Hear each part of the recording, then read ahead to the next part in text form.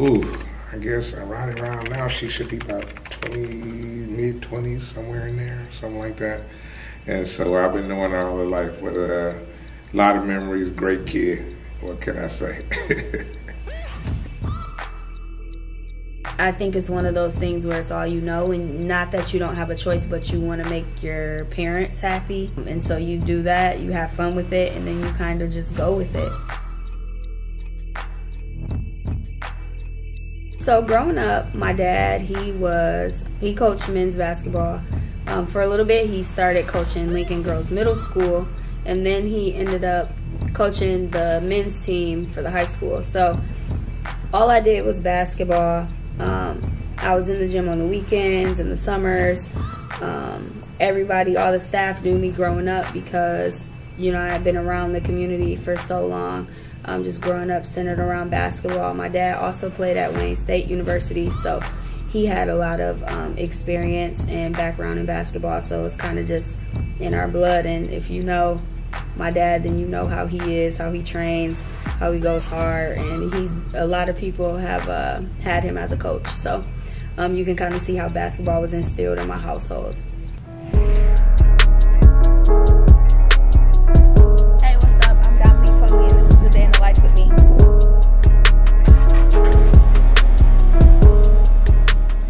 So right now we're about to head to the Hill, which is what we call it, the Hill. It's a park.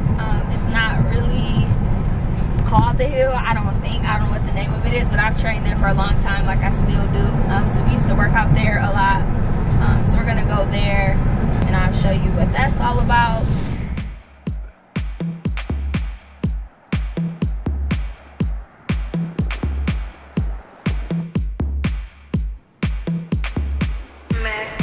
Hello, I am Coach Anthony Finley, basketball coach, and I've been working here at Lincoln High School for about 25 years. I moved to Ypsilanti back in 1994. Been here ever since. Started at Eastern Michigan University and just wound up staying. I tell you, from the high school stage, not to play AAU like most kids do. She led the state in scoring. Led the track team, and her name still is in the gym right now for the record of the 400 in track. And going to school on a full ride scholarship, going to a university, a major university, and wound up getting her master's, and now in education and training. You just can't ask for better. Doing it the right way. Always had a good work ethic. Without all the extra things that kids do to get seen and to make themselves marketable. She didn't have to do it. She just worked hard. Tell us about a great moment where Dominique inspired you.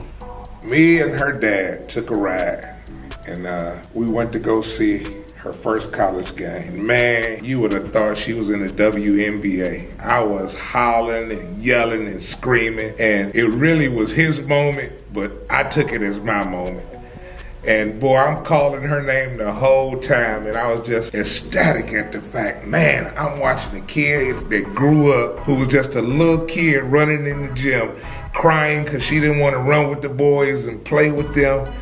And now she's on the college floor, and we eating popcorn and hot dogs, and I'm throwing popcorn everywhere when she scored, and it just was like one of the proudest moments of my life, because it's like, man, dreams do come true. And you want to see that for every kid. I've been coaching 25 years. So, you want to see that for each and every kid, but to actually see her on the floor and meet the coaches and the players, it was just like a life-changing experience for me.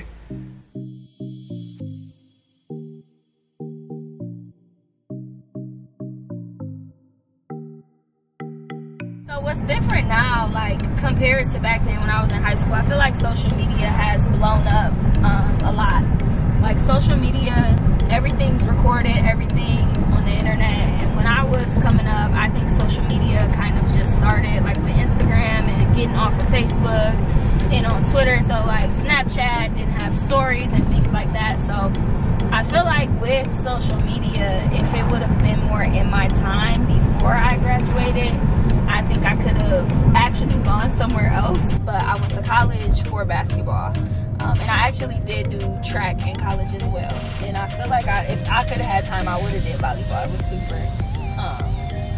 It was super fun. Volleyball was one of my favorite sports. Alright, so if you see right here, we're pulling up to the hill. This is where we work out at. Yeah, this is the hill. You can probably see why we call it the hill. It's just a hill. We go up and down a couple times. We have equipment that we use. These benches actually over here. So we used to do jumps on these benches, and there's been multiple times where I was jumping up here and I came down on my shin. Hurts really bad if you don't get up enough. So a lot of memories. This bench right here, this table right here, use that to watch jumps. So usually maybe with chains or bags with weights, we go up. We also get like distance where we've ran and we've dropped the chains, run up, jumps off the hay, high knees, things like that, cone work, you know, moving faster in short spaces. So that's pretty much it. Just real high intense workouts for like about 30 to 45 minutes. Got that in. So next we are going to the house that I grew up in my pretty much entire childhood. There's a lot of memories there. So that's where we're gonna head to next.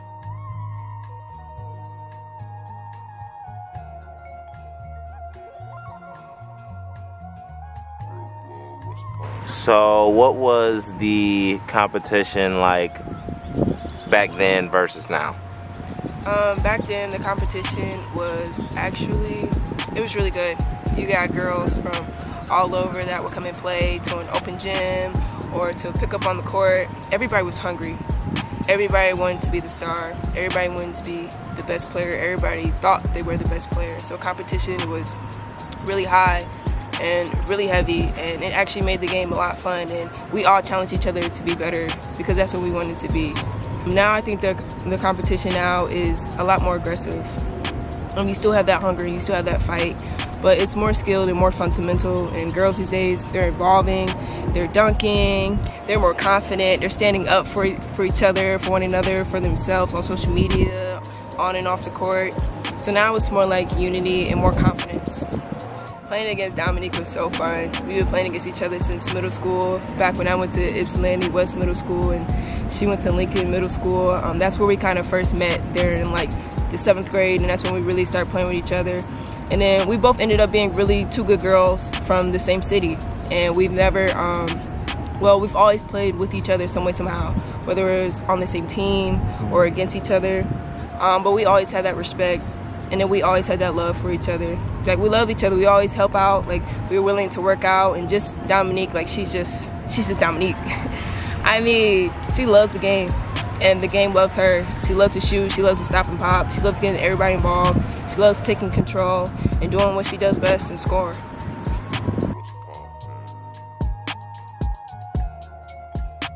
So you guys actually have played together? Yeah, we have many open gyms. Actually, when we were both about to go to college, we used to work out early in the morning at her high school with her father. So we used to do a lot of workouts. We actually played some open gyms together, and we played a couple of rec teams together too. So it's been pretty fun, and every time we play together, she knows what I like to do. She knows I'm a passer. She knows that's my specialty. And so she's always going to be open. She knows to always expect a no look, and it's always going to be a bucket. It's always a great combination. It's always fun. Shout out for Dominique for even giving me this opportunity for us to reflect on playing basketball together. I mean, it's something we've always done. Like, everybody always compared us to each other, but we never saw each other in that way. It's always been love. We've always respected each other's game. So huge shout out to Dominique and her family, and shout out to my family as well, and to you for having me do this. So thank you.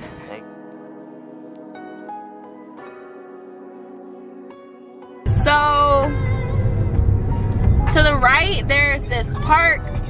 That's where everybody in the neighborhood was friends. We always were all outside. Everybody knew each other. We used to play, when I was younger, cops and robbers on our bikes. And as a neighborhood, and it was so many of us. That was super dope.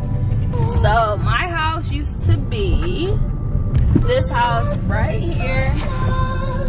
8822. the house. It's all small. My room was in the back, so you can't see it. But I lived here for a very, very long time. So that's cute to see. Alright. So now we just exit that little timeline. Now we're about to go to Lincoln.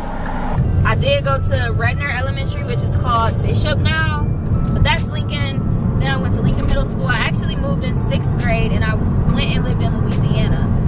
So I lived in Louisiana for 1 year with my mom and my brother. My dad, he didn't come. So we lived in Louisiana. I went to this school in Zachary, which is outside of Baton Rouge a little bit.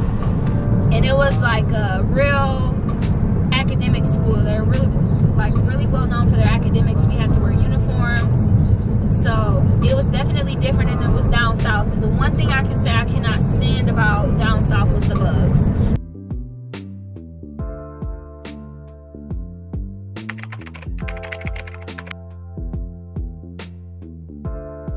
The hardest thing about basketball though was probably my dad being my coach.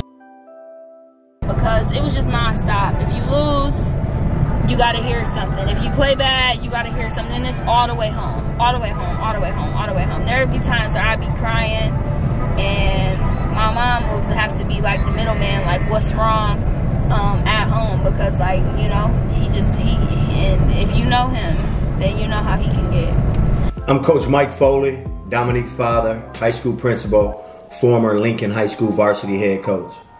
Coaching Dominique was fun. Not too many times in a person's life, as a coach, as a parent, you are actually privileged with the opportunity to coach your daughter. So it was definitely a blessing to be able to work with her athletically. We have been working on basketball and academics since she was young. So to be able to coach her at the high school level, the varsity level, was definitely a pleasure. It was difficult at times, you know, when you're coaching your own kid, you want them to do well. You have to go through this emotional roller coaster, working with female athletes, me being a male, and my perspective on sports, I think at times was far greater than her drive. Nonetheless, we were able to work well together, and I think it was very beneficial and rewarding. Dominique played 3 sports. I've always, with all of my kids, I've always tried to motivate them to play more than one sport. Growing up in the era that I grew up in, you could not be a one-sport superstar, a one-sport athlete. So I'd always try to manifest in her hard work ethic and also to appreciate more than one sport, because you never know where your talents or where your true blessings may come from. So she was able to compete at the varsity level as a freshman. Track and field, she played varsity basketball, and she played varsity volleyball as a sophomore. So to just kind of watch her mature into her own and see which sport she would be able to hopefully compete at the next level was a blessing. But to be able to train year round is important and not focus on one sport. The sports kind of broke themselves up. You have volleyball first, and then you go from volleyball, basketball to track. I think she was able to continue to develop because she never got burnt out. If she would have focused on basketball the entire time, I think that she would have been burnt out like a lot of athletes are. Talk about your coaching experience and the talent you have seen come through the Lincoln community. Real good. That's a good question. Being able to coach at Lincoln, I started coaching within the Lincoln community at the youth age. I've seen so much great talent come from there. I mean, if you guys have the time, we can go on for days and days and days about some of the top athletes that have come from the Lincoln area. Unfortunately, a lot of student athletes transfer from Lincoln, so we don't get to put the Lincoln stamp on a lot of the talent that comes through there because they all go to different places. From IMG, fat kids leave to go to some of the more urban inner city schools. It's just been a great opportunity, though, a great privilege to watch these kids in this area grow. I've had my coaching experience ranges from high school. I started out as a middle school coach, then I coached high school. I was the strength and conditioning coach at Adrian College. I had an opportunity to coach at the collegiate level. And then I was blessed with the opportunity to coach in the NBA. At that time, they called it the D League. I believe it's the G League now. So I was able to work with the Indiana Mad Ants. That was a great opportunity to work with their developmental program, helping develop athletes and recruit for various tryout sessions. So again, being able to coach in a multifaceted, growing community was definitely a privilege. And as I preach to my kids not to be one-sport athletes, I was never a one-sport coach. I coached football, I coached track and field at the varsity level. I switched over to girls basketball after being the boys basketball for 8 years. The boys basketball head coach.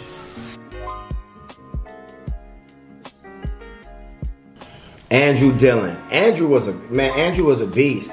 I tell you, I had always said when Andrew Dillon left Lincoln, that was going to be time for me to leave. And when he left, that was the last district title that we won. He was a great athlete, but beyond being a great athlete, he was a great leader. He was a coach on the floor. And again, he was similar to Dominique. He was a 3-sport athlete. He dominated at every sport, but his attitude, his drive, his work ethic, that's what made him such a great athlete. Being able to coach him was definitely a pleasure. I think that, in my opinion, from the time that I was at Lincoln, as far as best athlete, 3-sport athlete, him, Chris Lee, guys like Chuck Reed, those guys were definitely some of the top athletes that I seen come through that program. So it was more than a pleasure to coach him. You know, he was a part of our district championships. We won back-to-back when he was there. He did great things in football. But again, coaching a kid that has that type of drive and attitude, that's what we look for as coaches. And now to see him back at the high school coaching is definitely refreshing. Well, I thank you guys for this opportunity to shoot a documentary. I've always believed in investing in people, and hopefully when I'm long gone, somebody will pull this old archive out and remember good old Coach Foley and some of the contributions that he had at Lincoln, not only coaching his own kids, but being able to effectively affect the lives of others. And I truly believe that athletics and academics, when they work together, can be very beneficial. And more than receiving scholarships, so many life lessons are learned there. So I thank you guys for this opportunity, and I look forward to watching this documentary. Thank you.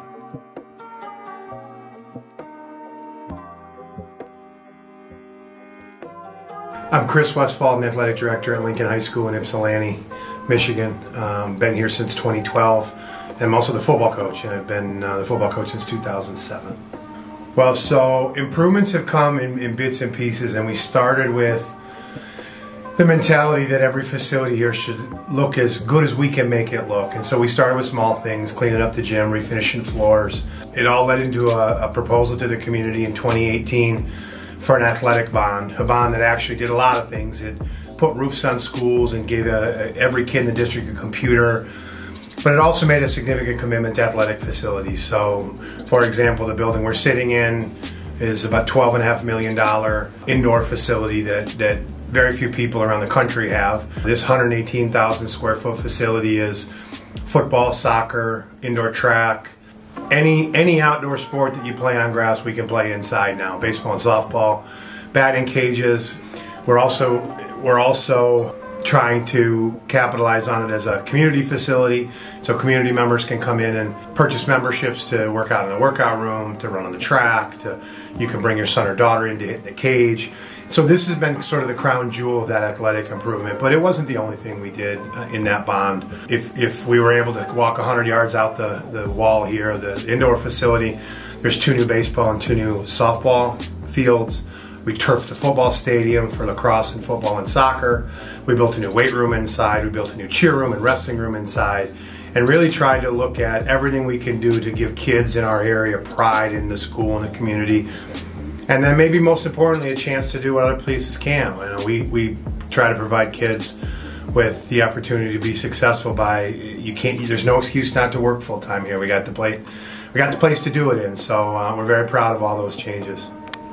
I'd like to thank Dom and those girls at the time that I was a young AD, and thankful that they lived through us, because we screwed things up half the time. But I just remember a lot of fun and a lot of joy. They had the most successful season a girls basketball team's ever had, and for a kid that was such a dynamic scorer, was outgoing and friendly and good to kids, and I think she did a great job of being a leader for our female athletes here.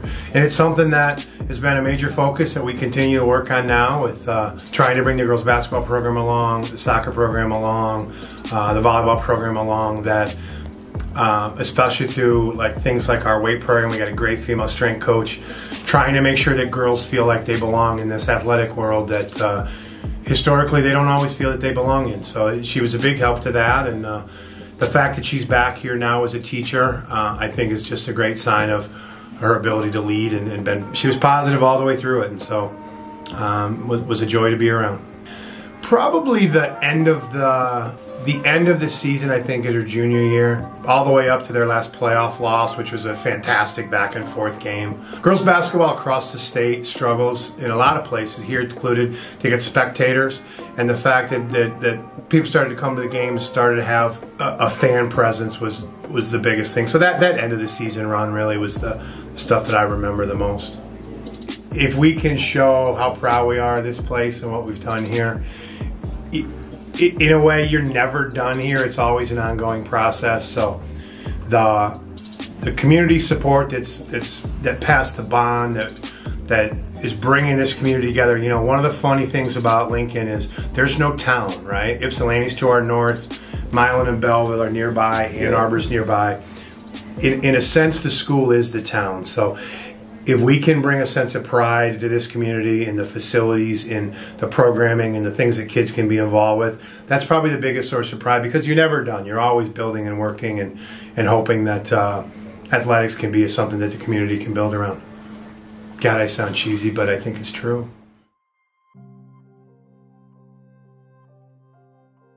That's all that I knew growing up, so basketball was everything. I mean, I did that since I was little, in my driveway, getting better in the little Lincoln League when I was younger. That's all that I knew. So it is kind of weird when you actually graduate college and it's over.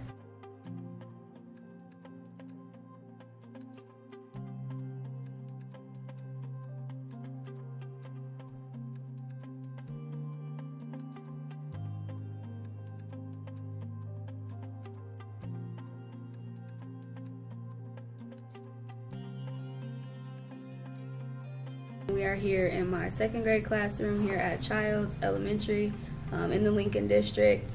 Right now I'm here answering a couple questions, and we are currently getting ready to go on to winter break.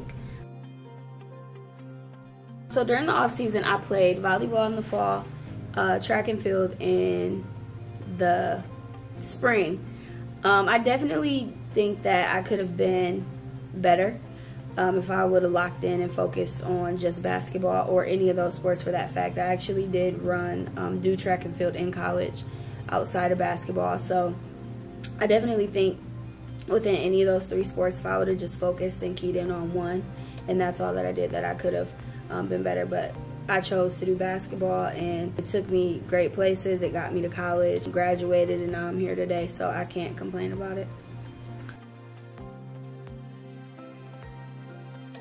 So my college basketball experience, I would probably do it again. College itself is fun. I was 3 hours away from home. So Wash was the perfect distance from home.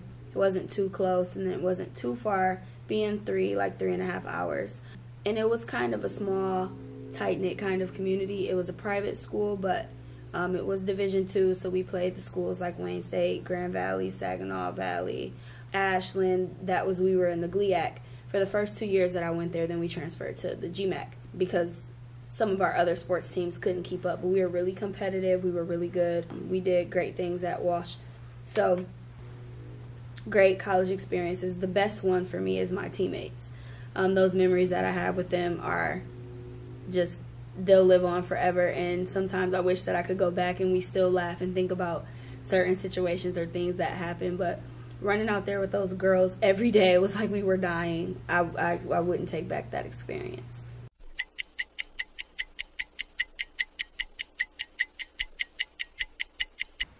Top 3 songs on your pregame playlist.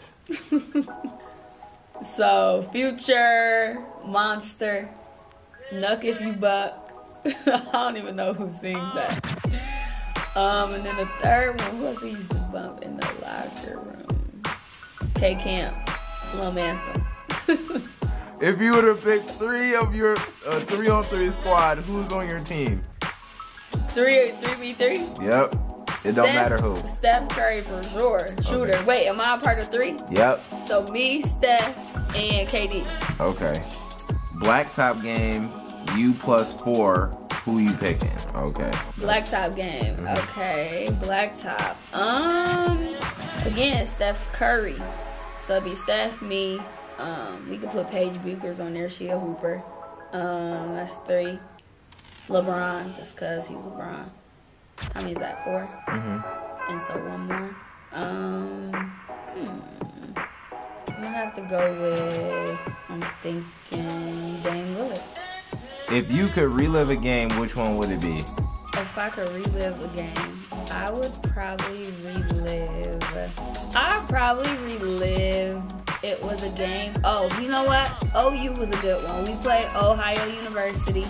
I think I had like 18. I was like 3 for 4. I was hooping low key. So, and you know that's a good school. They didn't have no bums in there, so that was a pretty fun game. 5 dinner guests, dead or alive. This was stumble. 5 dinner guests. Okay, so Brent Fayez, that's my guy. Like that's like I love him. Like that's my favorite. Drake, because I feel like Drake just his mindset is probably so different. So okay, Brent Fayez, Drake, Future. I gotta talk to Future. Gotta talk to him. Drake, Brent Fayez, Future. I would also want to chop it up with Tupac. And then like a basketball player or something. So maybe LeBron. See how how do you deal with all the haters on a daily basis? What do you do? How does it feel to know you have money, yet people want to clown you? Like, how does it feel? How does it feel to be one of the best ever? All right, so if you made it this far, thank y'all for watching this. Shout out to everybody that's involved in Westfall, my dad, Micah. Shout out to all y'all. Shout out to everybody that's viewing it. Appreciate you. Shout out to the producers. Shout out to the producers, put this thing together. But yeah, so it's been an experience, and I'm excited to see where things go. And I would like to announce that I am coaching here at Lincoln now. 7th grade girls basketball. Start somewhere small. I'm excited.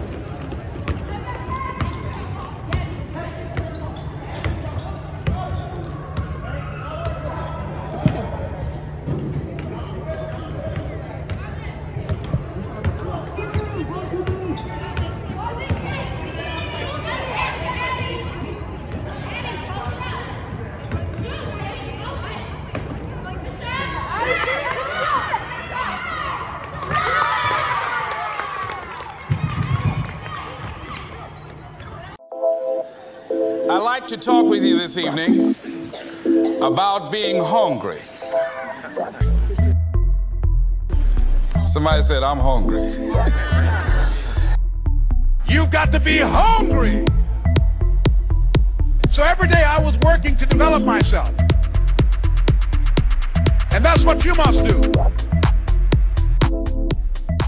What does it take to be a great athlete? Playing fundamentally sound. Having chemistry with those around you. Taking initiative when it is necessary. We spoke with a lot of individuals from Washtenaw County that gave us their insight on what it takes to be a great athlete.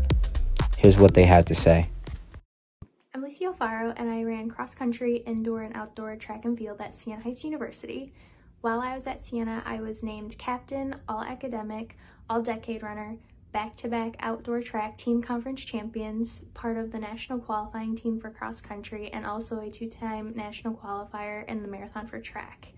And I think what it takes to be a great athlete is not only setting short and long-term goals for yourself, but also dedication and passion, making sure you do whatever you can to get ahead of the competition.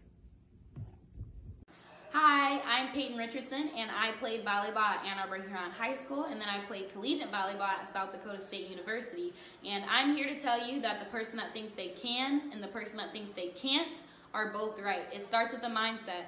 I was an undersized middle playing at the Division I level, and I had a great career. Don't let anyone tell you you can't do anything. You got to push yourself, you got to work hard, and you have to believe in yourself. Trust God, trust the process. Enjoy the game you're playing. Hey everybody, it's Trey Hayward. I'm a linebacker, and I'm going to play football at the University of Arizona. I just wanted to give you a little insight of what it takes to be a great athlete.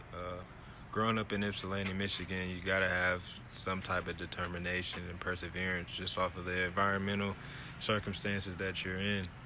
I think you just have to be very determined to better yourself, better your family, and put God first before anything. If it wasn't for God, you wouldn't be here now. So I give all the glory and praise to the Lord, and I play football through Him. So that's what I think it takes to be great. Just continue the faith, love what you do, play hard.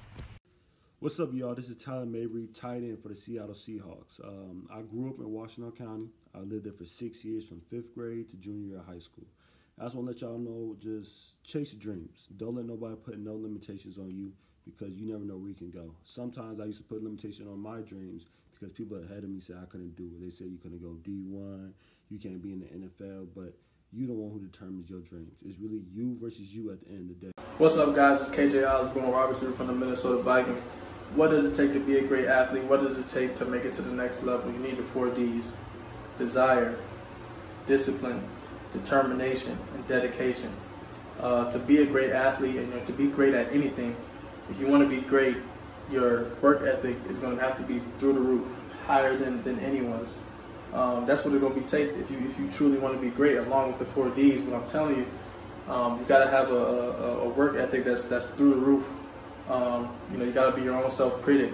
You got to have a good mindset. You got to want it, which comes in one of those 4 Ds. A good coach told me once, never worry about how much work you got to do to get to your goal.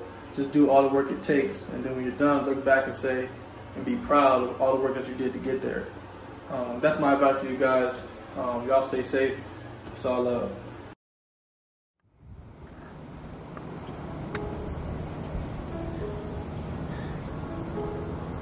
You heard their stories and the work it took for them to get to where they wanted to be. Maya Petticourt, Demetrius Sims, and Dominique Foley. Never let anyone put limitations on what you can and cannot do. Some people say those things because they have not got there. Athlete or no athlete. One thing you should know about the journey, it's not where you go, but it's what you do when you get there. My name is Landon Miller, an Ypsilanti native, and thanks for watching this doc series.